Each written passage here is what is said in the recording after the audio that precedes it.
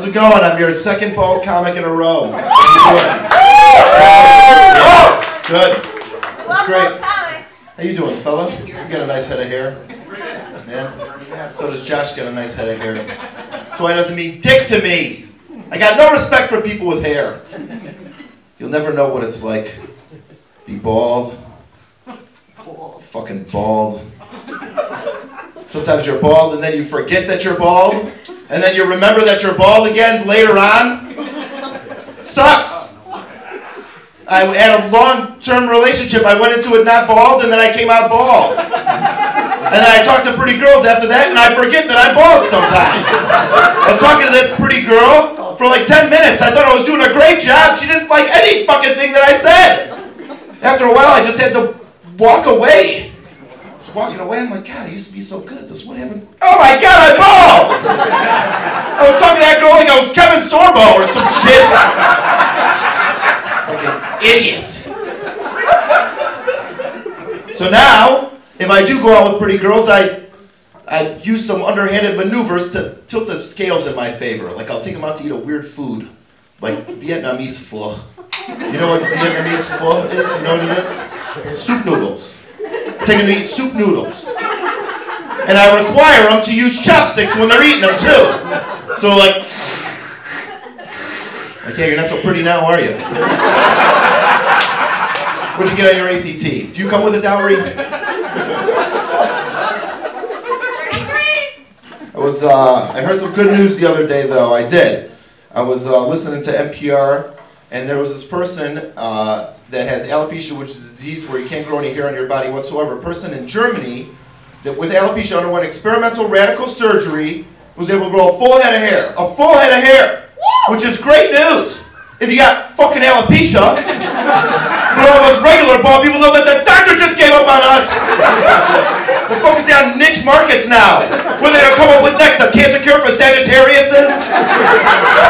Penis enlargement for albinos? I want a big dick too! I want hair! What's the word with alopecia know about hair anyway? I had the shit! It was long and curly! I used to be attractive! Yeah, laugh it up. You know, laugh it up. Because baldness is the only affliction that gets no sympathy from anyone whatsoever. When I was going bald, not going bald anymore, I'm in remission now. But when I was going bald, nobody said they were sorry. Nobody apologized and said, it's not that big of a deal, get over it. Get over it. The hair's falling on my fucking head. Imagine if you woke up 40% uglier one day and some asshole told you to get over it. Nobody said that to me if I went blind or if I got severely burned. I'm not saying I deserve as much sympathy as a burn victim, but a blind person, fuck yes. Treat me like a blind man. Tell me you're sorry, listen to my story. Hold my hand and walk me across the streets. You ever get engaged to be married? Ever do that before? I got engaged once. Let me tell you, it was a real goof. I called it off. I called off the engagement. You gotta call off engagements. What are you gonna do? Get married? You childish prick. Oh, I love you so much. Let's all get dressed up. Buy me a diamond ring. We'll invite all of our friends. We'll have a wedding under the sea. There'll be a talking frog. It doesn't happen that way. Your mind's fucked up. When I was engaged, my mind was very fucked up. I was sitting with my fiance at one point. We're sitting on the couch watching TV. She looks at me and she says, hey, Bobby, what do you think about brown and blue for our wedding colors? And I thought, I don't really have to love my wife, right? People don't love their wives, do they? What am I, some kind of square? Grandma didn't love Grandma. They were next door neighbors. I can do this shit. Brown and blue is great. Let's do it.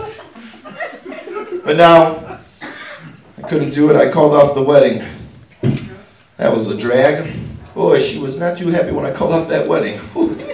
She went a little cuckoo. Hit me in the head a whole bunch of times. Flipped over my coffee table. Pulled down my bookshelves. I had to get in the way before she got to the TV, but I had to pretend like I wasn't trying to protect the TV. But I was trying to protect the TV. That was the one thing in my mind. And the computer. She made me call her dad in Mexico to tell him that I called off the wedding. That was a drag. Don't even know how to say suicide in Spanish.